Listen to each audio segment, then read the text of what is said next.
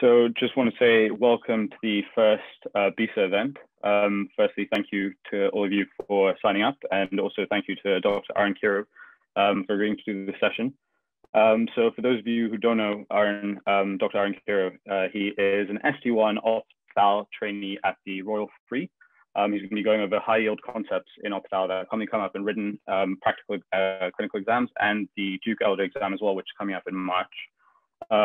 This event should be a good opportunity for you to brush up on your knowledge of ophthalmology, and who better to learn from than Dr. Kiru, who's ranked 3rd nationally in the Ophthalmology National Recruitment after graduating from Cambridge in 2017. So off to you, Dr. Kiru.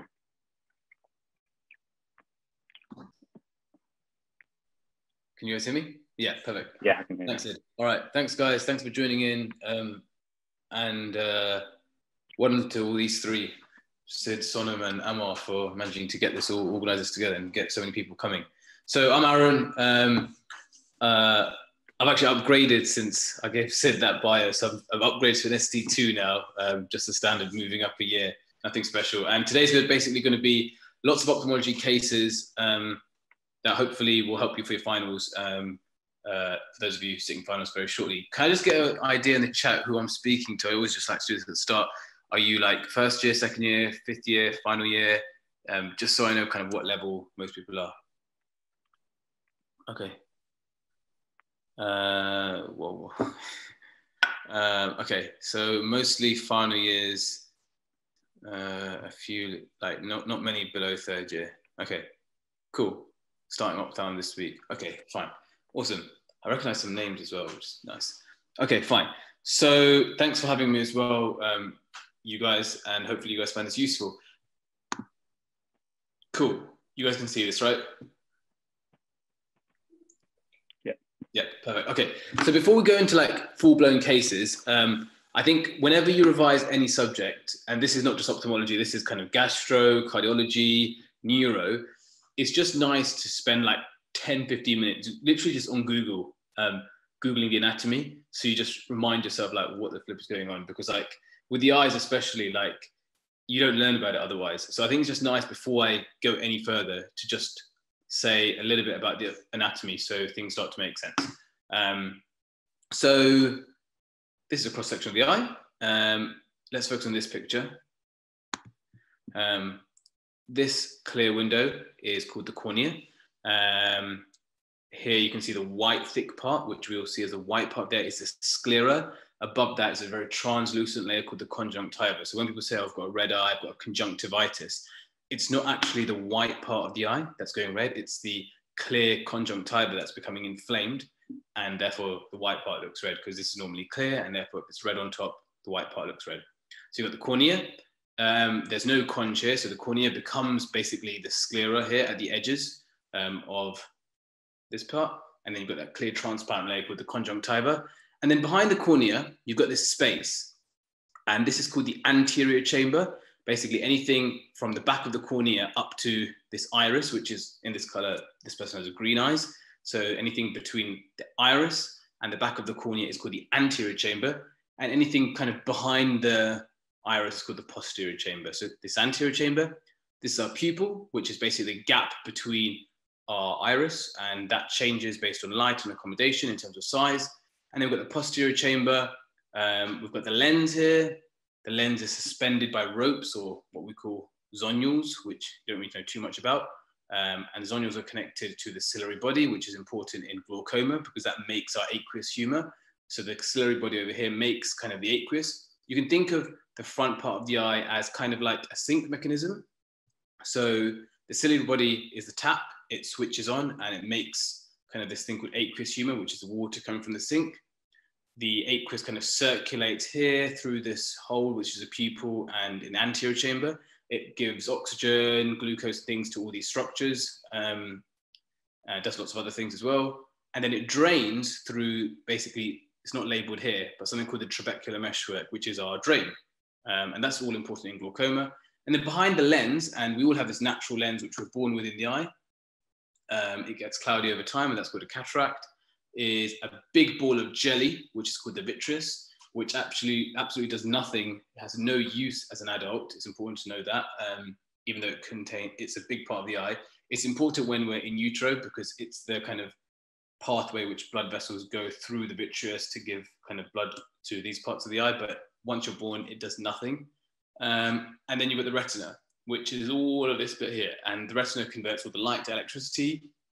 And then it goes down the optic nerve and towards the back of the brain where it basically lets you see.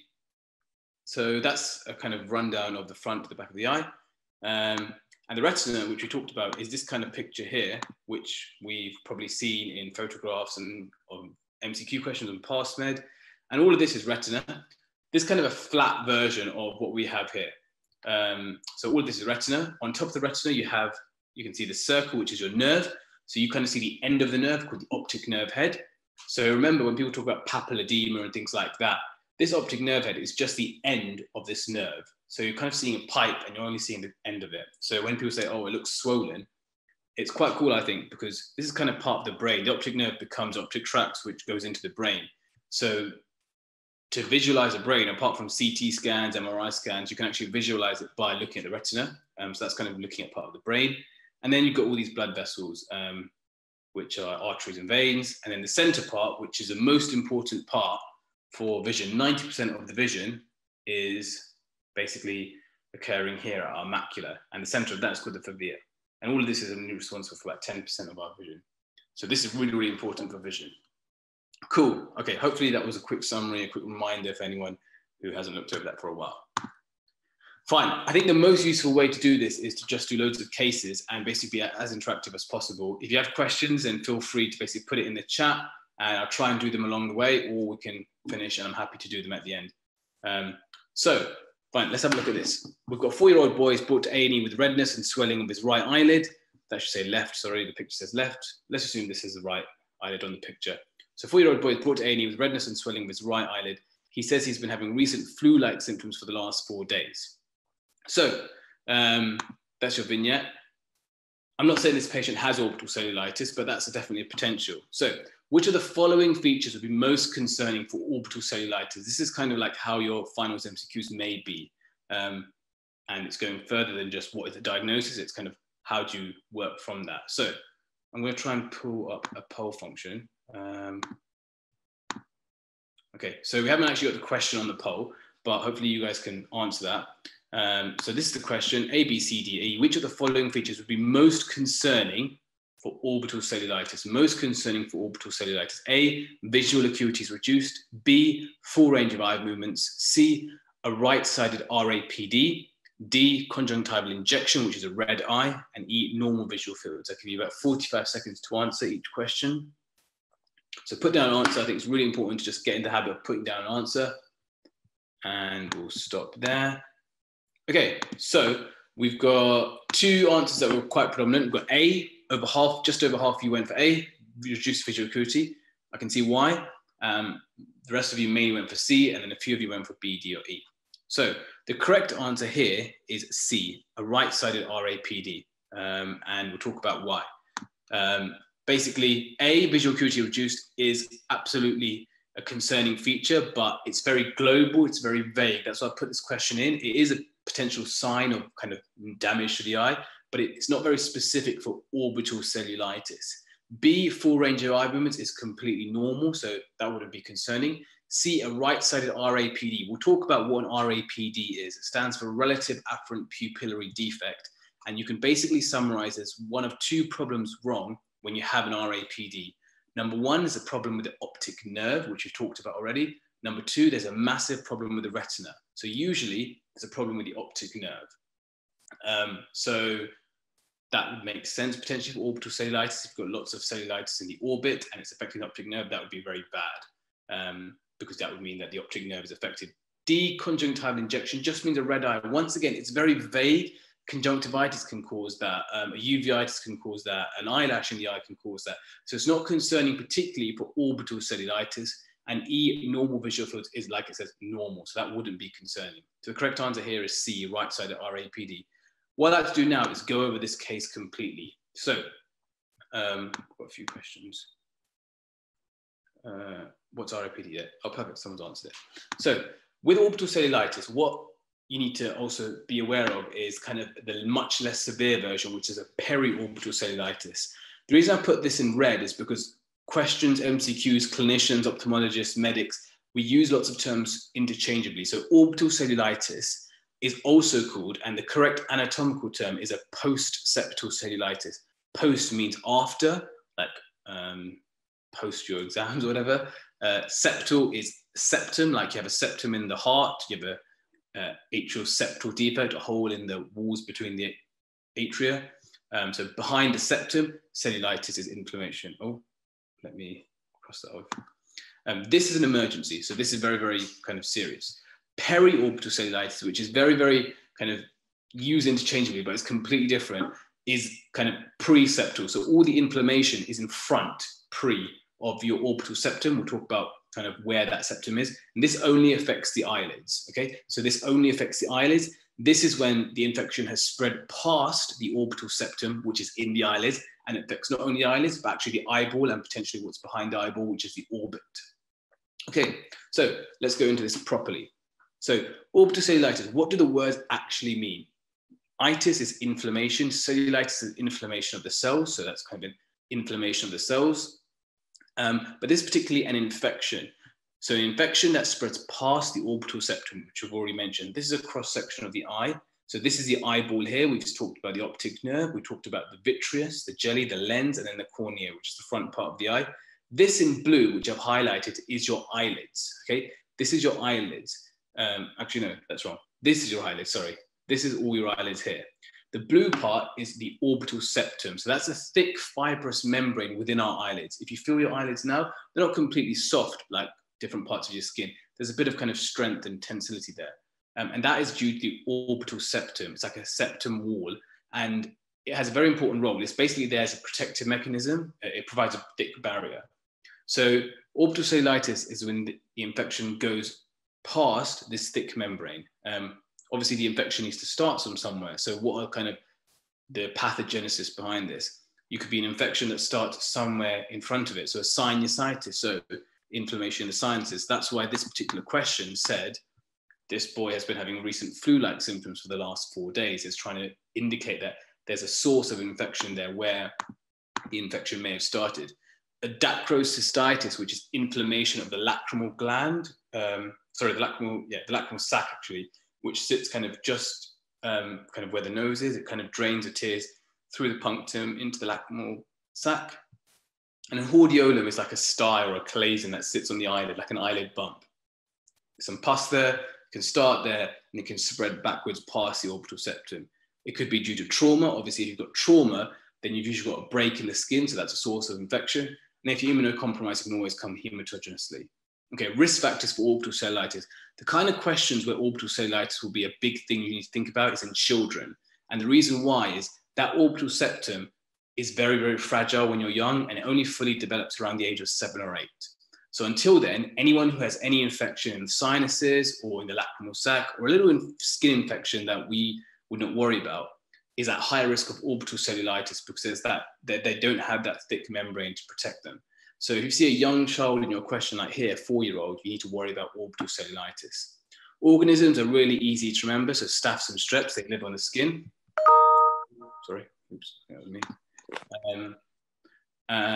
Okay, carry on. Pre-septal cellulitis, like I said, this is only affecting the eyelids and it's all pre, in front of the septum. So you still get a red, you still get this kind of picture. An induration is kind of a roughing of the skin. It'll be warm, it'll be red, it'll be slightly painful. They might not be able to open the eye because of the pain, but that's all. The further features to suggest an orbital cellulitis will be more systemic things. So a fever, proptosis. So if the infection has spread past that orbital septum, it could be sitting just past the orbital septum. It could be within the eyeball. It could be even behind the eyeball. So if it's behind the eyeball, it might push the eyeball forward and cause what we call proptosis, which is a pushed forward eyeball. Just a random question. Does anyone know another word for proptosis that sometimes examiners like? That means exactly the same thing. Yeah, perfect. Exophthalmos means exactly the same as proptosis. Enophthalmos is when the eye is sunken in, so the opposite. And then chemosis is just where you got in kind of a swollen conge. So you know that clear window, not the clear window at the front, the conge, which is the clear layer that kind of sits over the sclera. When that becomes inflamed and yellow, that's called chemosis. Okay, fine. So you can see already that chemosis affects the eye, so it can't be preceptal, because remember, that's only the eyelids. Proptosis is pushing the eyeball forward. It can't be a preceptal. Fever is very systemic, so once again, it's more of a sign of orbital. This is really important. This particular box, imaginary box I'm drawing out now with my cursor, the red flag signs of optic nerve compromise. These 5 signs are a sign that the optic nerve has been affected, and that doesn't necessarily only mean orbital cellulitis. It could be other things with the optic nerve, like an optic neuritis or a traumatic optic neuropathy, where we've got trauma that affects the optic nerve. And these are kind of the 5 functions of the optic nerve, and examiners really like to put this in question. So reduced vision, reduced color vision, an RAPD, a relative afferent pupillary defect, where you shine the light and swing it from eye to eye. A normal response would be both eyes constrict, both eyes constrict, both eyes constrict. If it goes with both eyes constrict and then both eyes dilate, that means it's an RAPD. That's a positive sign of an RAPD. Reduced visual fields and ophthalmoplegia. So if you've got a really inflamed optic nerve, as you kind of move your eyeball from side to side, the inflamed optic nerve gets irritated, so you get pain on eye movement. So looking back to our question that we had, the correct answer here was right RAPD. You still can't say visual acuity is not a sign, but a more concerning feature would be a right RAPD, because that shows the optic nerve is damaged. Reduced vision can mean lots of things, like I said, not just optic nerve compromise. That's why the correct answer here would be an RAPD. Okay, let's carry on. So you think orbital cellulitis, what do you do next? You're not sure between preceptal or orbital. Whenever you've got a child, if you don't want to scan them, but sometimes you might have to. So you'd start with kind of less invasive things like blood, so FBC, CRP, ESR to look for raised inflammatory markers. Blood cultures, is there kind of an organism in the blood as well? And if you need to, you do scanning, so something like a CT head. CT head is the one that you do for an orbital cellulitis. And just looking at this picture, you can see, comparing this side to this side, all these muscles are inflamed. You can see there's lots of soft tissue swelling here. And this is all signs that the infection isn't just here at the eyelid, it's all kind of posterior to the orbital septum. How would you manage this patient? A child with orbital cellulitis, you kind of have to admit them because they need strong antibiotics, not just topical antibiotics, they need IV antibiotics. So through the vein, usually for the first 72 hours, they get better very quickly. Then they can go home and have oral antibiotics through a syrup, or if they can have tablets, they have tablets. ENT are normally usually involved as well, because like I said, the source is usually from a sinus or something like that. And if they've got sinus problems and the IV antibiotics just aren't doing the trick, you might need to drain the sinus infection first, and then this would all settle. And if they're not getting better, you need to repeat the CT, because just because you're past the septum, there could be lots of stages to that. So this is normal. You can see here, this is a massive cellulitis. This is an isolated orbital abscess, and this is kind of extended beyond into kind of the cavernous sinus. So there's lots of different forms of orbital cellulitis. And if you've got preceptal, then it's much, much simpler. Warm compresses for the eyelid, and you can give them oral or topical antibiotics, but nothing IV. Okay, so that's orbital cellulitis, and kind of its little baby brother, preceptal, which you don't need to worry about too much. The big kind of take-home point here is these red flag signs of optic nerve compromise, which are relevant not just here, but with any optic nerve problem. Okay, any questions? Can't see anything, great. Okay, let's have a look at the next case. So, case number 2, a 14-year-old boy is brought into the emergency department after suffering a high-impact injury when a football hits his right eye. He had no loss of consciousness, but is complaining of right facial pain. Okay, so have a look at this question. I'll bring the poll up again. In an orbital blowout fracture, which bone is most likely to be involved? In an orbital blowout fracture, which bone is most likely to be involved? You've got A, maxillary bone, B, zygomatic bone, C, frontal bone, D, sphenoid bone, and E, palatine bone. Okay, I'll give you another 10 seconds or so.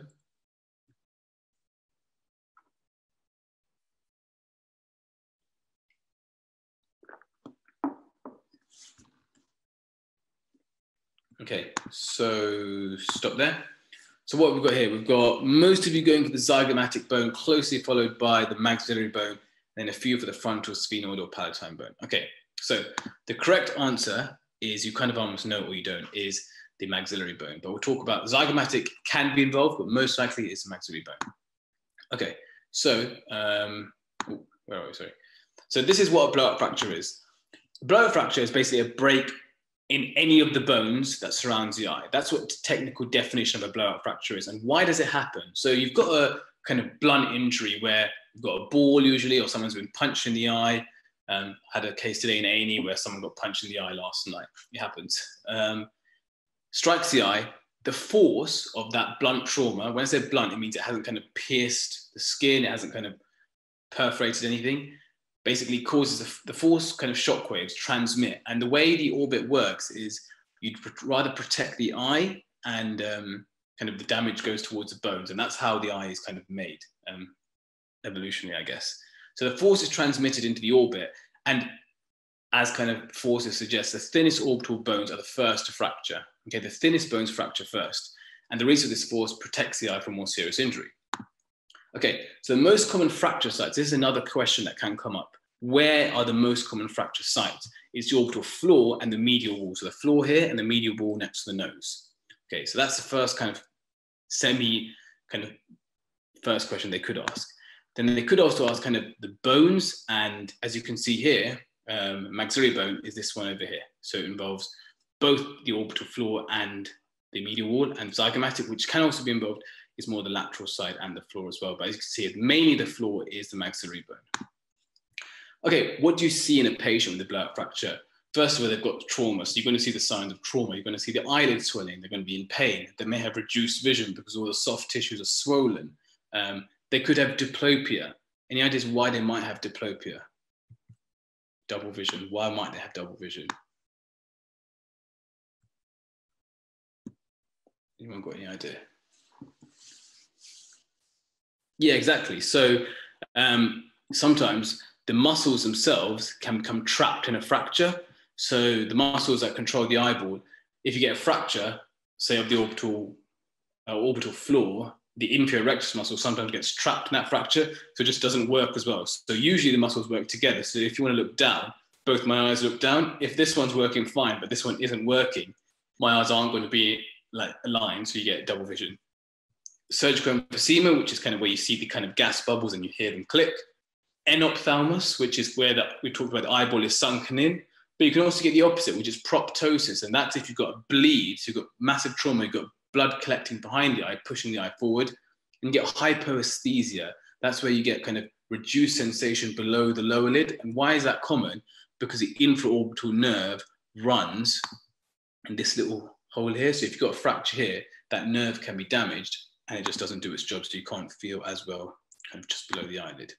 Okay, so investigations. You've got to do imaging here. You've got to start with an X-ray and potentially a CT. And this is a great picture here because it shows how thin that orbital floor is and how thin the medial wall is. But usually it's a floor that goes first and then the medial wall. And you can see here, there's a fracture here and you've got loads of fats, loads of muscle contents that just kind of herniated through this gap. And this is a great example where you get diplopia. Here you can see this is where the inferior rectus muscle normally is. Here, the muscle is somewhere down here. How would you manage this? So first of all, A, B, C, D, E, this is a multi-trauma patient, so they need to have their workup. They've probably got kind of some sort of infection spread because they're into the sinus down here, so you've got to cover them with antibiotics. Avoid blowing the nose because the more you blow your nose, the more forces are going to push everything down. And obviously refer to ophthalmology and max facts in this case. Okay, so that's kind of a common case that can come up. The main question is kind of which are the areas that are most affected. So that'd be the floor or the medial wall, and the bone that covers both is the maxillary bone. Could the sinuses connect directly to the orbit? Yeah, absolutely. So this is the maxillary sinus. We've talked about the maxillary bone over here. This is the maxillary sinus, and absolutely there's a connection between the sinus and the orbit here. So if you've got like loads of pus down here from a sinusitis, that is not very good at all. Cool. Okay, let's move on. Okay, not too bad. So next case. Got a 36-year-old woman presents to a GP with a red right eye for 4 days. She describes pain on bright lights and watering of the eye. She is a contact lens wearer.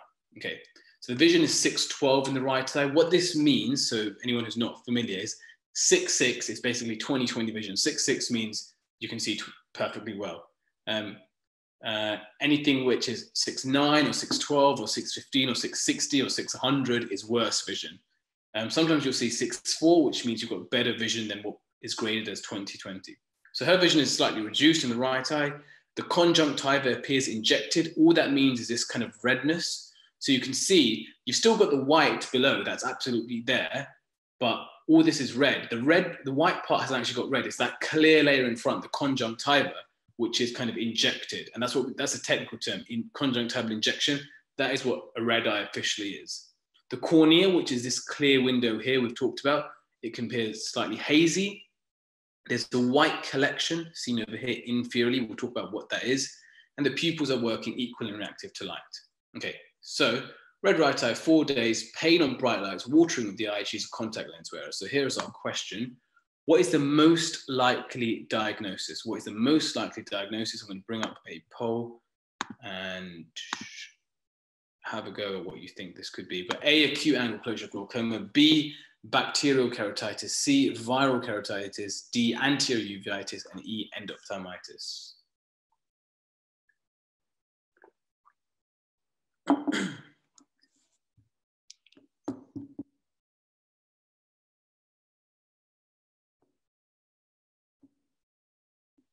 Okay, about 5 seconds left.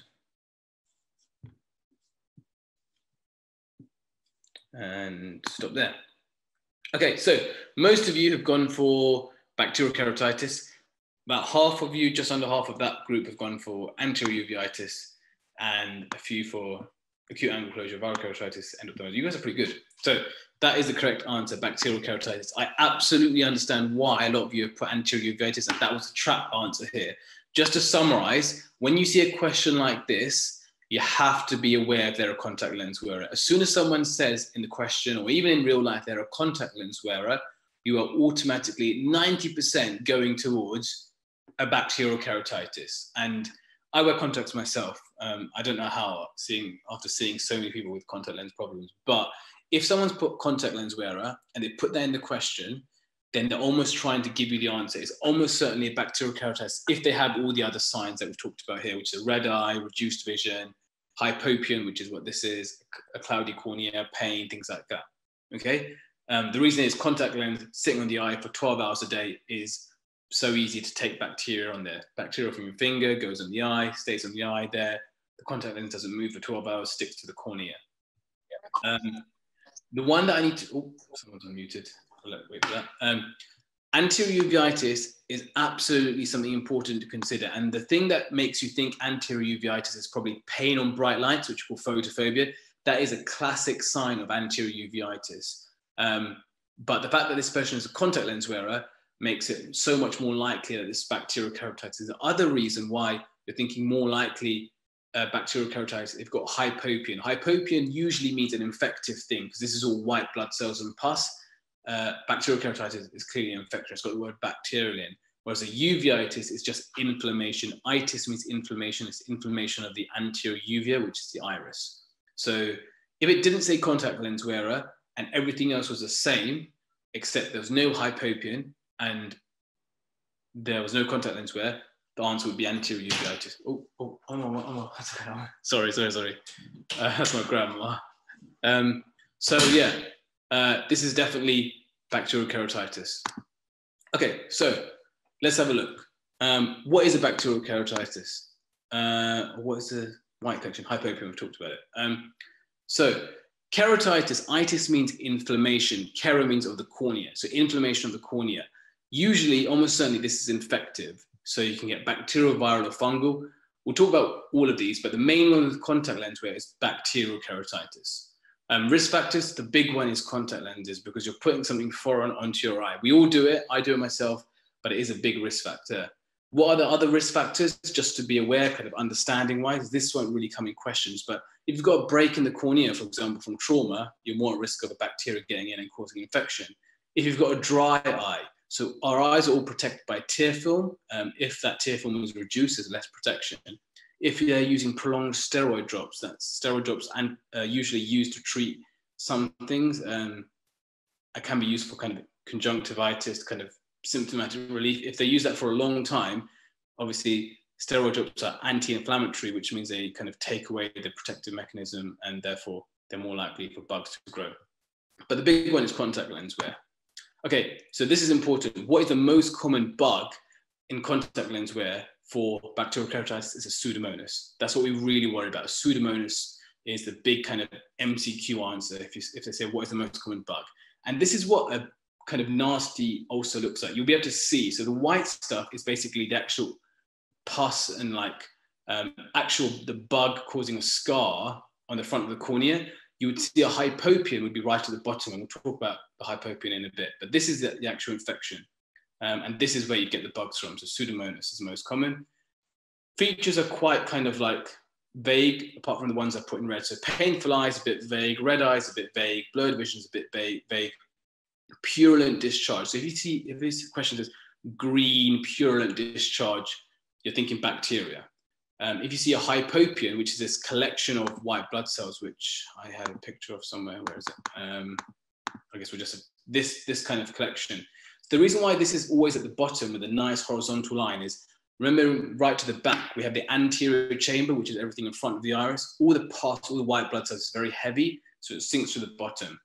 So you get this kind of collection. It's literally fluid that's kind of dropped because of gravity to the bottom. Okay, so then hypopion is a collection of white blood cells.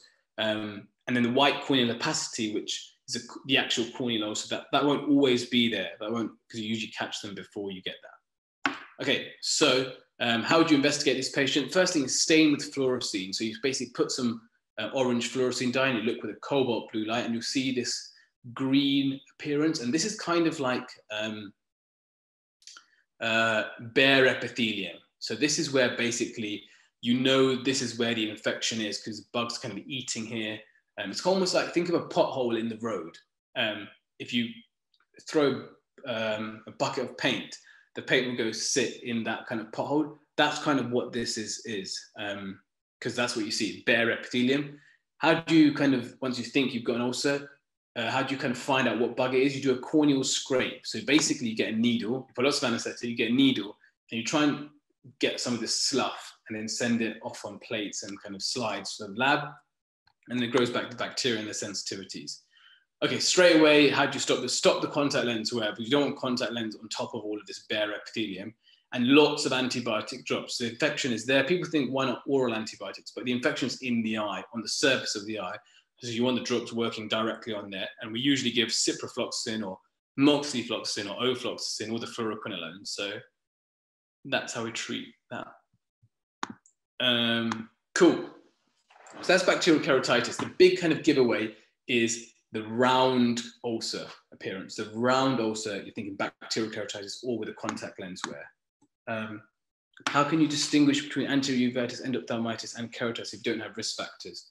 That is really common. That's really good question. And actually, it's really difficult. Almost all of that is in the history with the risk factors. So an anterior uveitis is, we'll talk about that right at the end, is just inflammation. So you wouldn't necessarily see the signs of like infection, like discharge or hypopion. Endophthalmitis is almost always after an intervention, so surgery or an intravitreal injection in the eye. And a keratitis like this is usually contact lens wear. There's another risk factor for keratitis, and that's for viral keratitis.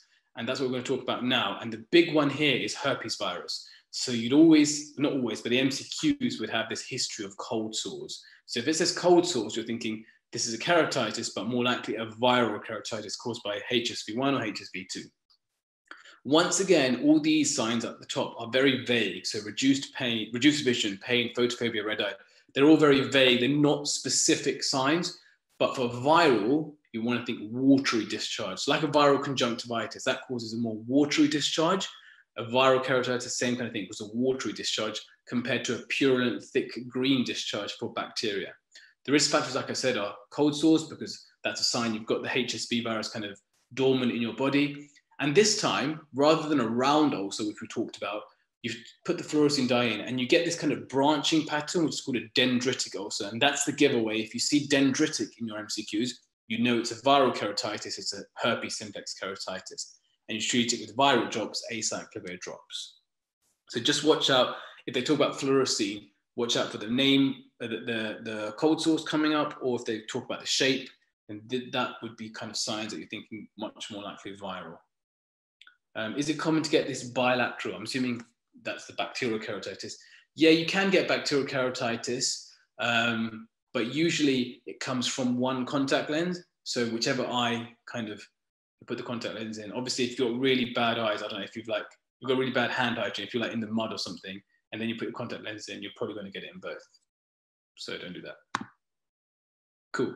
Can hypopyon be seen anterior uveitis as well? It can. We'll come on to that, right? It's very, it can though, yeah, it can be. Okay, next case. How are we doing for time? Are you guys okay with the pace, or do you want me to go a little bit faster, a little bit slower? Just let me know in the chat. I've got 3 more cases to go. Okay, most people are happy. Cool, okay, fine. So next case, 69-year-old woman presents with severe headaches, blurred vision, red, painful left eye, and she's vomited twice, okay? The left pupil is dilated and oval in shape, and I'll add in, it's not responding to light or anything like that. The cornea is hazy, okay? 69, headaches, blurred vision, red, painful eye, twice vomited, pupils dilated, oval in shape. Without me even going to the MCQ, what do you guys think is a most likely diagnosis? Put it in the chat. Yeah. Good. I like the fact that some of you have put more than one in. Yeah. So acute angle closure glaucoma is absolutely right. Temporal arteritis, also GCA, could definitely be something you want to think about, especially with the age. Temporal arteritis or giant cell arteritis, you're thinking pain on the scalp, or temple pain, scalp tenderness, jaw claudication. But you're absolutely right, angle closure glaucoma, acute angle closure glaucoma is the answer here. So what is the most likely diagnosis? Acute angle closure glaucoma. Great. So glaucoma, one of my favorite topics in ophthalmology. So what is glaucoma? It's basically 3 big things in glaucoma: optic nerve damage, visual field defect, and maybe raised intraocular pressure. And I'll talk about why that is. So optic nerve damage due to raised intraocular pressure is the kind of medical school definition of glaucoma.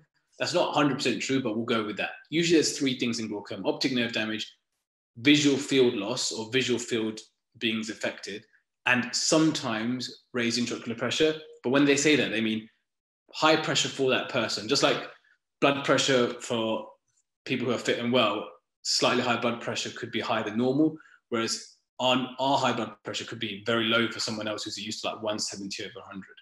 Okay, broadly, there's 2 main types of glaucoma: open angle glaucoma and closed angle glaucoma. And before we kind of go into the subtypes, we'll talk about kind of the pathway. And we mentioned this briefly at the start. So the normal aqueous pathway is that kind of sync mechanism I talked about earlier. So the aqueous is made here in the orange bit by the ciliary body, and it's secreted into the posterior chamber. The aqueous kind of circulates in the posterior chamber and passes through the pupil. So this is the iris, half of the iris over there, secreted through passes through the pupil into the anterior chamber, which is anything in front of the iris and behind the cornea. And then most of it kind of circulates here, gives some oxygen, glucose, and things like that, drains by the trabecular meshwork, which is these kind of holes over here you can see on the edge, and then into kind of the bloodstream. Very small portion goes through some other pathway called the uveoscleral pathway. You don't need to know about that. Okay, so acute angle closure glaucoma, the almost 99% of cases is due to something called pupil block mechanism.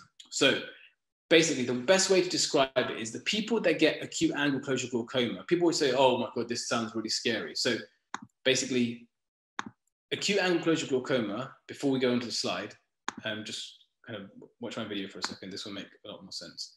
Let me just make sure I can't even see the video.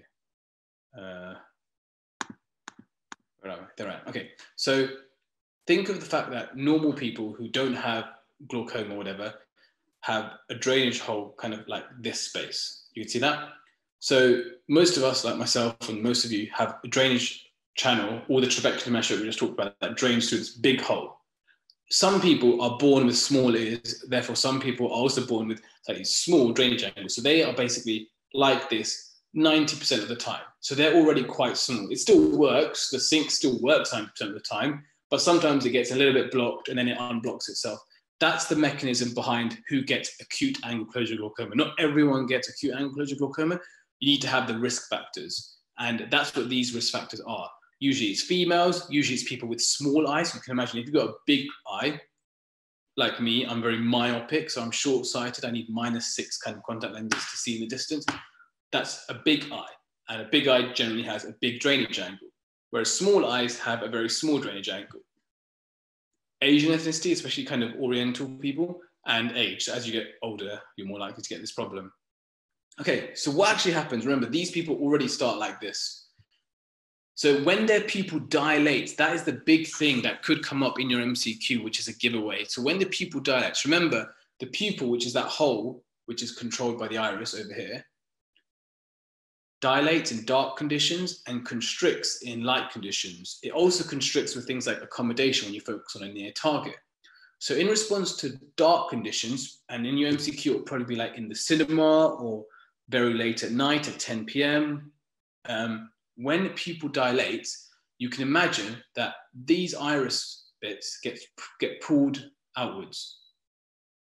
And what happens is this drainage angle, which is already like this, you can see here, when this pulls up, the peripheral iris, so this bit here, bunches up. So rather than being all flat, it kind of bunches up. That's all the word. It kind of gets squashed up. And you can see that already it's kind of squeezing up to the point where this angle is starting to get even more narrow. So if you start like this, there's something kind of getting even more narrow. What happens then is because of all this bunching, the shape of the iris kind of changes and you start to get kind of some of the aqueous not going through as fast. And it starts to build up. And then, you know, maybe most of the time your pupil starts to kind of go back to its normal size when you say, I don't know, go outside. And then that whole mechanism gets kind of released. But say it's there for a long time and say it stays bunched up for a long time to the point where you've got lots of aqueous slowly building up. It starts to build up over here. It's going to push this iris even more forward. So build-up of aqueous in the posterior chamber pushes this peripheral iris forward even more. And at one point, you've got an angle that started like this, which went like this, which went like this, which went like this. And then at one point, it just completely shuts.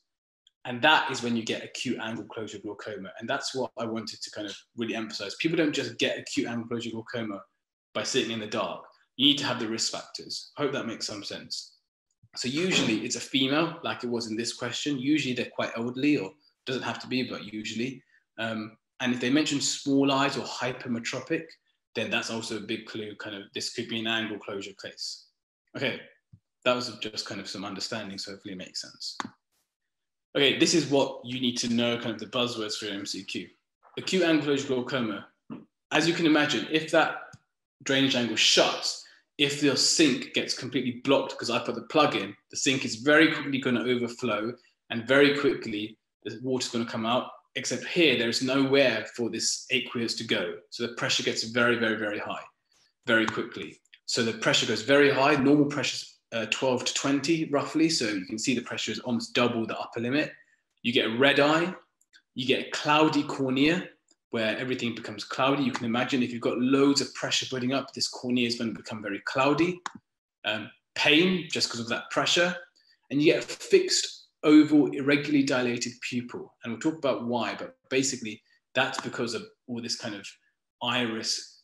So what happened is basically over time, because this iris is pulled outwards so much, it starts to stick here and actually stick to the cornea at the edges and stick so much to the point that it just can't move backwards. So you get this kind of dilated pupil, which because it's stuck over here, it's not going to be able to kind of constrict back down.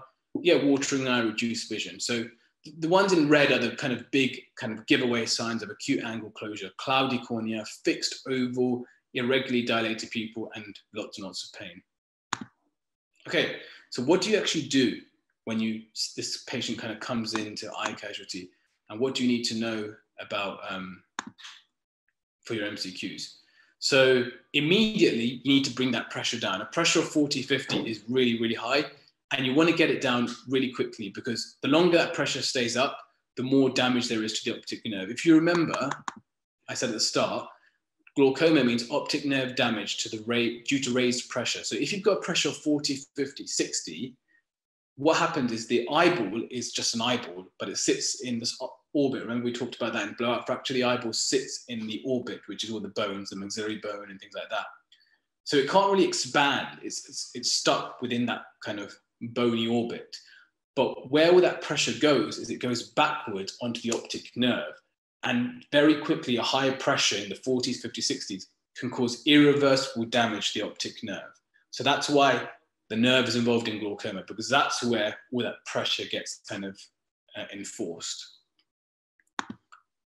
And basically that's closed angle glaucoma. Open angle glaucoma we'll come on to, but basically is where your pressure is slightly higher. So rather than 20, it's 23, 24, 25, which is not bad at all, but it's just not picked up for 10, 20 years. And that slightly higher pressure than normal causes very slow damage to the nerve. So that's basically the difference of how they work. Okay, sorry, where were we? So in acute angle closure glaucoma, when the pressure is very high, you've got to get that pressure down low to release all the pressure on the nerve, because you don't want irreversible damage to the nerve. And you do that with drops, but more importantly, systemic things. So usually IV or oral Diamox, or we call it acetazolamide. And then the definitive treatment is to do what we call a laser peripheral iridotomy. So you don't need to know too much about that. But if you can see here, can you see there's a hole? There's actually the pupil, and then there's another hole here. And that's actually, I did about 6 of these today. This is kind of a hole that we've manually made with laser. And you can imagine how it works. So what we do is we actually make a hole through this iris. So it's peripheral because it's on the edge, right at the edge. It's laser because we use laser, and iridotomy. Otomy means hole, irid means iris. So we make a hole here because if we've gone through here, then there's no way, or it really reduces the risk of all this posterior bowing. Can you remember here, the build-up of aqueous in the posterior chamber pushes this forward even more. Whereas if you've got kind of an extra drainage channel here, some of the aqueous can kind of just bypass all of this and go straight through. So you don't usually get that mechanism.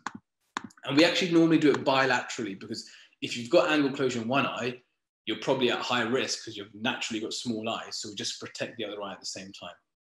So yeah, that's a treatment. Okay, any questions about that?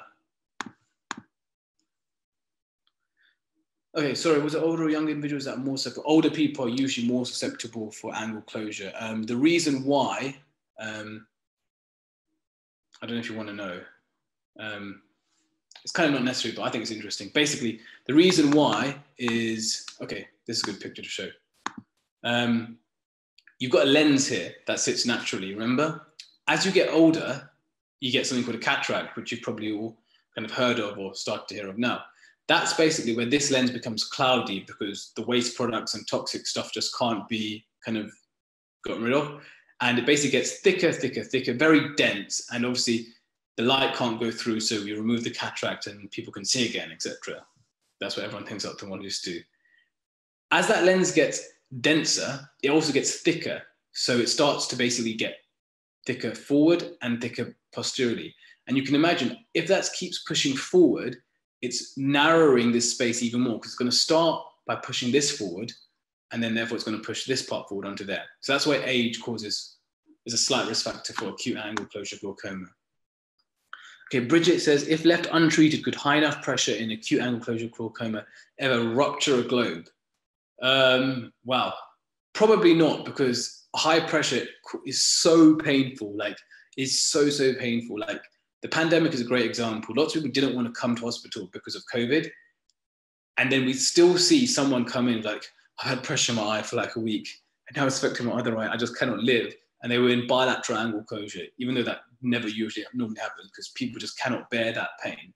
But yeah, it wouldn't ever rupture a globe. Could it rupture a globe? I guess technically, yeah. I guess technically the pressure could be so much that the cornea perforates. But yeah, globe rupture is almost always from trauma. Sorry, could you repeat why it's done bilaterally? The reason why it's done bilaterally is, remember what I said at the start, which is these people naturally have narrow angles. So therefore, if one angle has managed to close shut at one stage, then we want to treat that eye, but there's a high probability, or there is a high chance that that one is also narrow, And therefore, at one day, the next day, or in a month, or a year, and 5 years, the same thing could happen. So rather than them go through all of that, we just make another little hole here, and it's kind of like a prophylactic peripheral iridotomy on the other side. So it's really important to do it on both sides. Okay, does that make sense? Cool. Let's quickly, okay, go into here. So primary open angle glaucoma. It's the same thing, the pressure is up, but very, very minimally compared to angle closure acutely. And what is the mechanism? Basically, the outflow of aqueous through these holes over here, which is called the trabecular meshwork channels, is basically reduced because these trabecular meshwork channels just get blocked up by things like debris and things like that. So if you stop little holes like this and they start to get blocked up, think of like your blood vessels and atherosclerosis, kind of like that. As you get older, you get them blocking up, and slowly you've gone from a hole which is this big to something like something slightly smaller, but very, very minimally. They never get closed completely. But that kind of small blockage over many, many years is enough for the pressure to go slightly above normal. And once again, risk factors: age. If you're older, then you're going to get more buildup. If you're African, there's supposedly lots of Afro-Caribbean people get kind of open angle glaucoma. Family history is a strong one. So if you've got someone in your family who's got glaucoma open angle, you're more likely to have it yourself. Myopia. So this is the opposite to before. Remember we said hypermetropes, which are people with small eyes, get closed angle. Just remember the opposite. So with open angle, it's more the myopic patients. And then the diabetic patients as well. And the reason that people think diabetic patients are more likely to get open angle glaucoma, if you remember, I said the glaucoma itself is because that slightly high pressure affects the nerve. And what they say is with diabetics, their blood supply is just a bit rubbish because they've got all this thick blood with lots of glucose and sugar.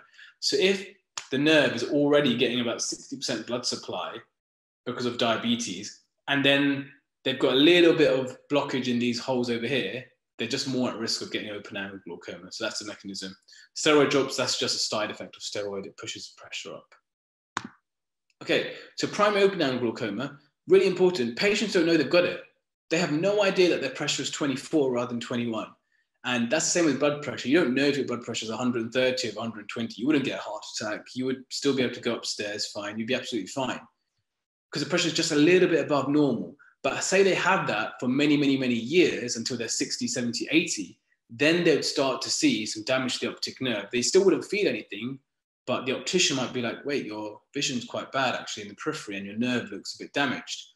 So what are the signs is an optic nerve cup to disc ratio of no more than 0.4. So if you look at the optic nerve, what we do is we call the cup that inner yellow circle. So that's the cup and this is the disc. So if that vertical ratio is more than 0.4, that's a sign that this may be a glaucoma affected nerve.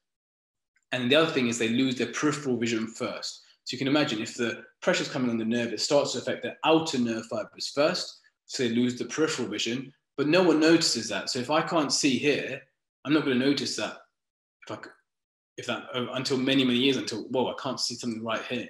So that's why it's called like the silent eye disease. How do we treat open angle glaucoma? Once it's picked up, we kind of just need to bring that pressure down to a bit more normal.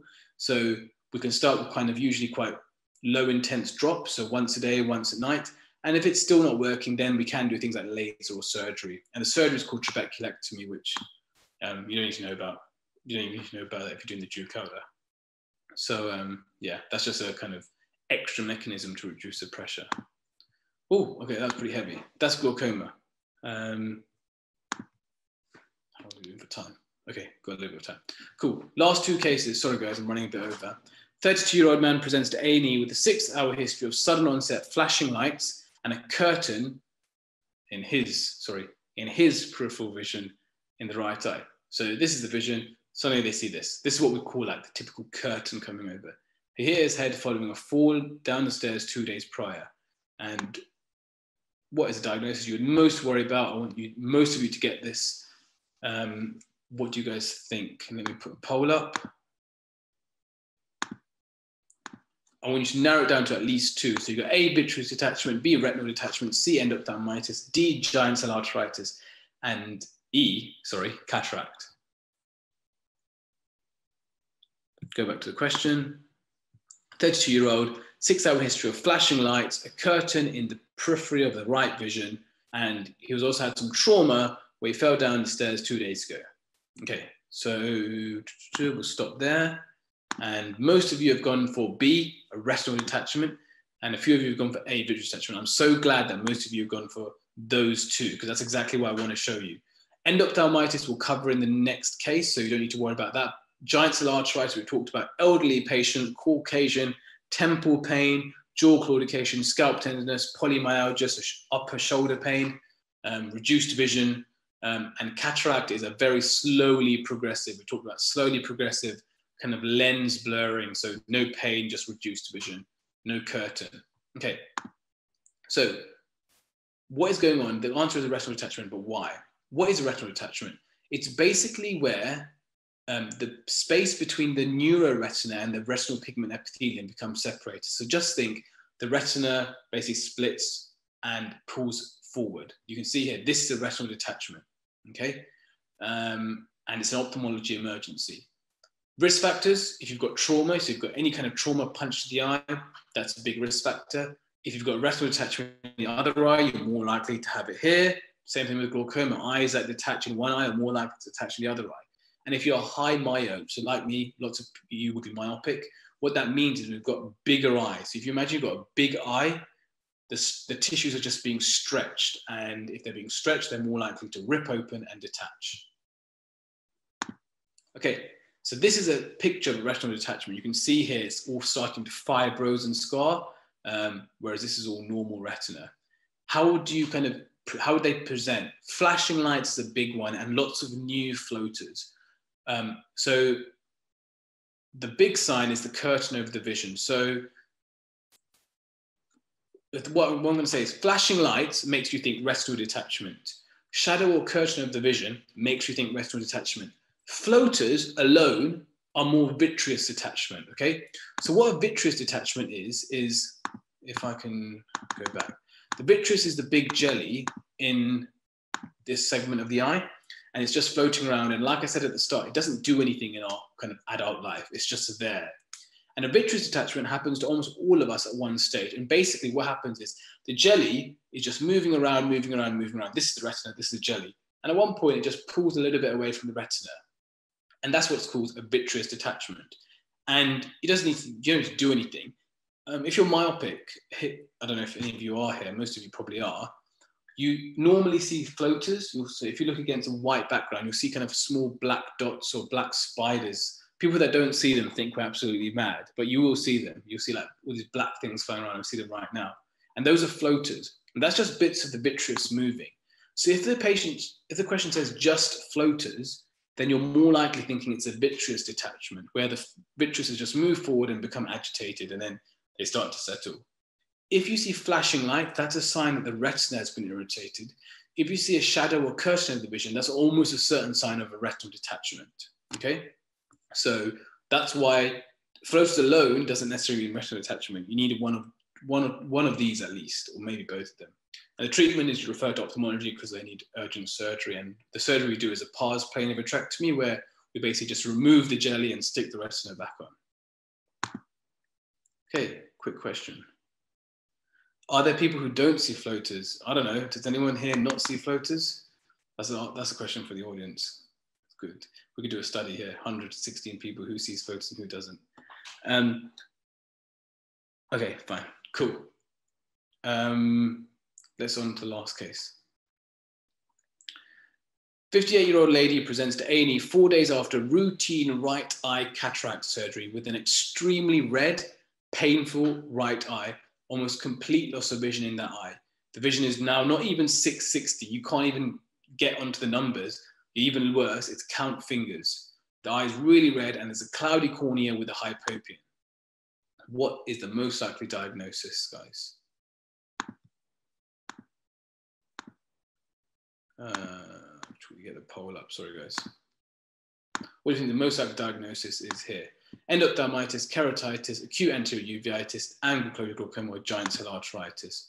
Recent surgery, red, painful eye, almost loss of vision, and a cloudy cornea with a hypopyon. Last case of the day, guys. Should be finishing very soon.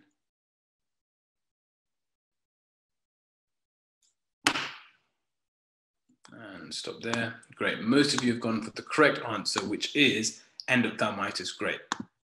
So it just shows here that we've seen a hypopion before, but just because you see a hypopion doesn't mean it's the same as what we saw, which was a keratitis.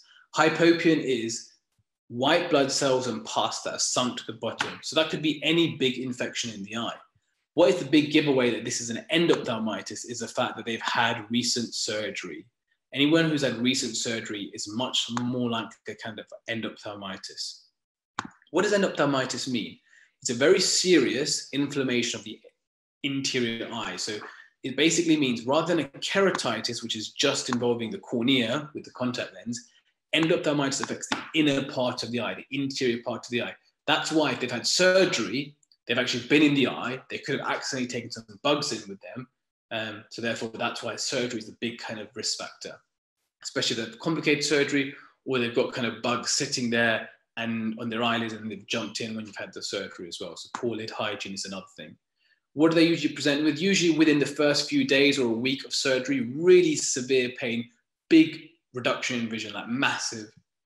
And then all the kind of non-specific signs, so red eye and the hypopion, which tells you it's infective. Once again, it's usually staph, the bacteria that sits on kind of your hand, potentially if you don't scrub properly, gets on the instruments and therefore gets in the eye. And how do you treat it? You basically, the infections within the eye, which is really difficult to get to because the eye drops work on the surface. The IVs and orals work in and around the blood. To get in the eye, you need to put the antibiotics in the eye. So what we do is we take samples, kind of like how you take blood cultures. We take samples from the aqueous, so the front of the eye, the vitreous, which is the back jelly of the eye. And then within the vitreous, we inject loads of antibiotics that can circulate around and try and basically attack all those bugs. Okay, so that's a quick summary of all the kind of big cases. I'm just going to add in kind of, this is the kind of big takeaway from this lecture. So of the cases that we saw, a bacterial keratitis, you want to think contact lens wearer is a big risk factor. Endophthalmitis, recent surgery, very painful, very red eye. Orbital floor is most affected in a blowout fracture. The risk factors and angle closure glaucoma are female, very small eyes, which are called hypermetropic eyes. They're Asian and the older they get. And in orbital cellulitis, you want to image, if you want to image, the big imaging thing is CT. Last two things just to remember that I haven't covered. Cataract, which we briefly talked about, is very, very gradual. So if you want to think, is this a cataract? Then you're thinking very progressive, very slow vision loss over many, many years. And one of the other symptoms is rather than just reduced vision, they sometimes say I have struggle driving at night because of the glare from flashlights. And then anterior uveitis, which is an inflammation, is when they're photophobic. So remember, photophobia is very specific for anterior uveitis, but also it's associated with HLA-B27 diseases. So it's an autoimmune thing. So things like HLA-B27, can anyone remember? Give me three or a few anyway. HLA-B27 diseases, can anyone remember? Angstbond, great. Yeah, ulcerative colitis, psoriatic, yeah, great. Yeah, perfect, you guys got it, yeah. So ankylosing spondylitis is the one that examiners love. So if you have HLA-B27, you're more likely to get anterior uveitis. So watch out for that question, which also says a young man with back pain.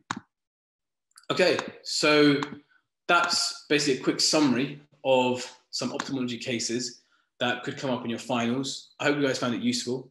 I did a lot of talking, sorry that you had to hear my voice for a while, but hopefully it was kind of helpful. I think I missed a few questions. Okay, I don't think so.